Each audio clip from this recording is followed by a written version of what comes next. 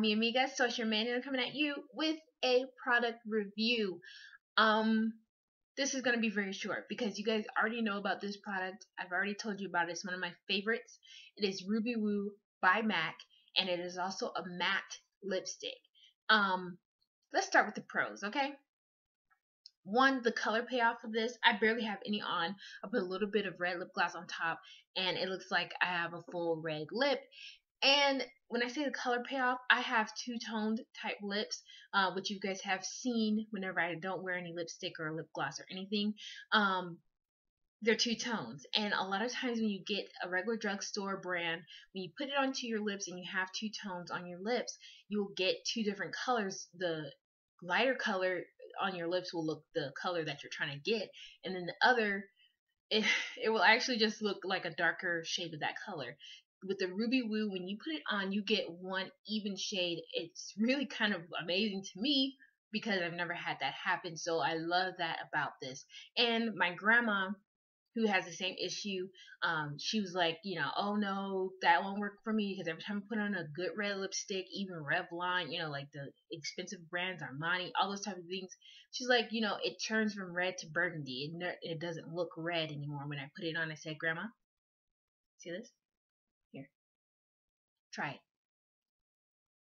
And she loved it so much, she went and bought two at one time. Like, she was like, no, I'm not gonna just buy one, I'm gonna buy two. She bought two different colors. She bought Ruby Woo, and then I believe it was Diva. I think that's what it's called. I can't remember the color name. I'm pretty sure it was Diva though. It was just a slightly darker red. And she loves it still to this day. She's like, Janita, yeah, I'm still wearing, I love that lipstick. I'm still wearing it. And so that's one thing I do like. And also the tone that they use, the undertones that are in this, it helps your teeth look even more white. And also it seems to go with everybody's skin tone. It seems very neutral.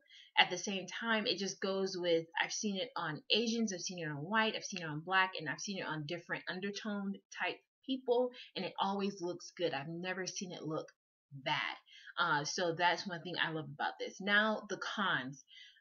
I don't really love the price, but it's not extremely expensive. It is about $16, and you know but it lasts a long time. When you have a matte lipstick like this one, I've had for a year, and I got my new one a year later, and I still have lipstick in here though. It's too flat to like just literally do that. I have to use either a spatula or a brush to put this on. So it lasts a long time for the price. It's $16, but to me, a girl on a budget, that's a little expensive. I don't like the price. But another thing I don't like is that it is a very drying thing. Any matte lipstick can be very drying, so that's kind of like across the board. But I have an issue with my lips being extra dry, so I like to exfoliate and moisturize before I put it on, and then exfoliate and moisturize after I take it off, because it does take a lot of moisture out of my lips. They get cracked and stuff like that, I just have that issue whether I put that on or not, but I do notice that it's a little more aggravated when I put it on. But other than that, it's just a great product. And if you don't have issues with your lips drying, then that's a con that won't really affect you. So yeah, I love this product, and I don't have to say it again because I'd be beating this horse till it's dead. So don't forget to comment, rate, subscribe, and share, because sharing is caring.